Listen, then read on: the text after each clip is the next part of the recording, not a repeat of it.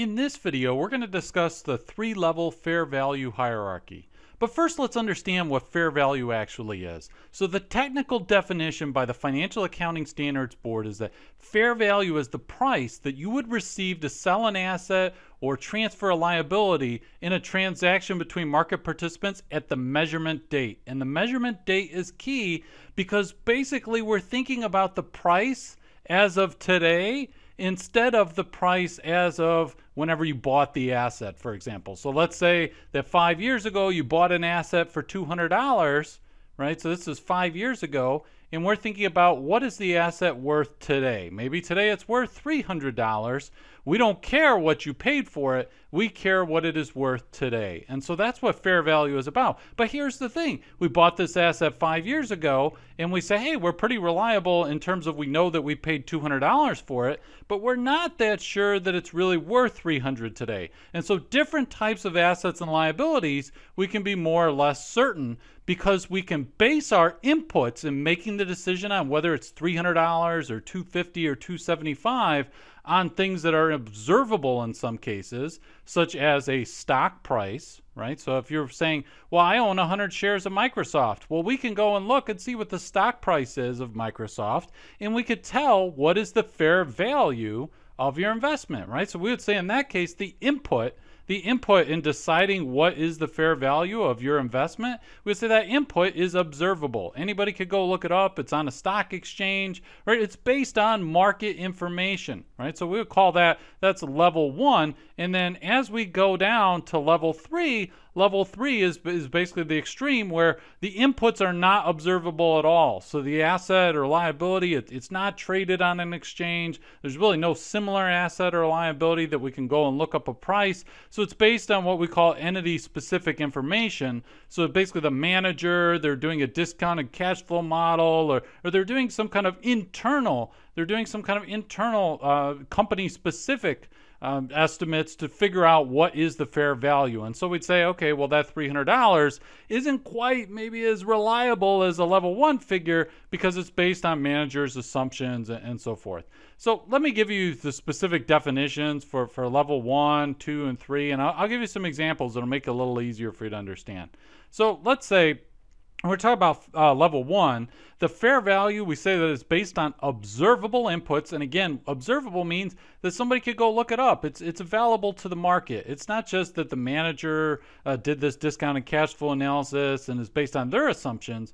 It's based on things that anybody could go look up. They're observable, and they reflect quoted prices, again, like the stock price for Microsoft or Home Depot, for identical assets or liabilities in actively traded markets. Okay, people are buying and selling Microsoft every day, and so if you own some Microsoft stock, we can look and say, okay, well, the stock price for Microsoft is this, and so that's an identical asset. It's an actively traded market. We've got a quoted price, so we have a really high level of confidence. And so when we say it's level 1, we're really saying, okay, this is like the most accurate in terms of fair value. Everyone can agree that that is really the fair value of your Microsoft stock, okay? Now, level 2 is also based on observable inputs that may be based on quoted prices or something.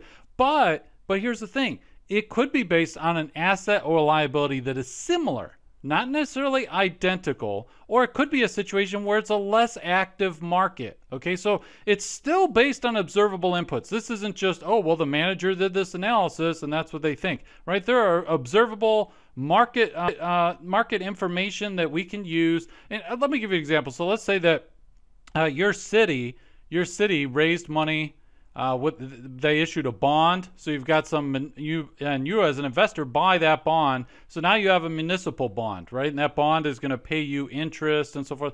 So that municipal bond, if invested or you buy it from your city, maybe your city's a kind of a small city, and so it's not like you can go and say, oh, there's this actively traded market and I can look up the price of the municipal bond from my exact city. Like, people are buying and selling it. If it's a small city, there's not a lot of people actively buying and selling this municipal bond, but that doesn't mean there isn't some kind of observable inputs that we can use to go ahead and figure out what is the fair value of that municipal bond, right? Because we can look at things like interest rates, that's our market information. We could look at interest rates. We could also look at the debt rating.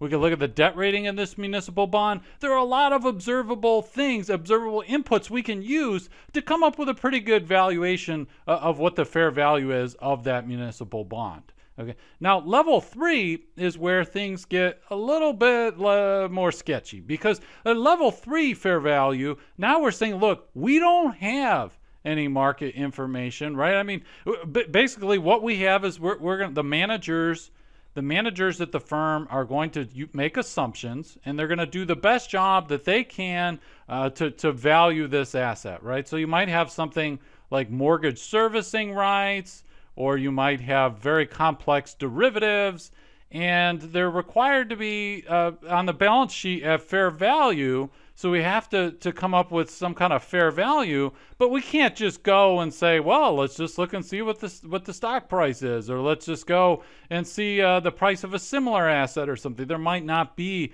a similar asset, or there might not be any kind of actively traded market or anything at all. So we have some kind of asset that we know we need to record at fair value, but the managers are going to have to make some assumptions. Now, here's something to bear in mind. When you're going to calculate or assess the fair value of an asset, if you have, let's say, any of the inputs at all that go into calculating that fair value are unobservable, then the entire asset is level 3. Okay, even if it's just one of the inputs is unobservable, then we would say that it is a level 3 fair value asset. And so when you look at a balance sheet for a firm, there's a lot of required disclosures relative to this level 1, level 2, level 3. Not only are firms required to just say, okay, well, here's what's in level 1, here's what's in level 2, here's what's in level 3. If you look at a firm's 10K, you'll see that they also have to say, all right, well, what were the changes that took place in our level 3 account during the year? Right? How did it affect net income during the period? Did it have a material effect on net income and any unrealized gains or losses from the level 3 fair value assets? The disclosures are quite extensive, and the goal is to give investors and creditors as much information as possible so they can assess how accurate the fair values are of these assets that are being recorded at fair value on the balance sheet.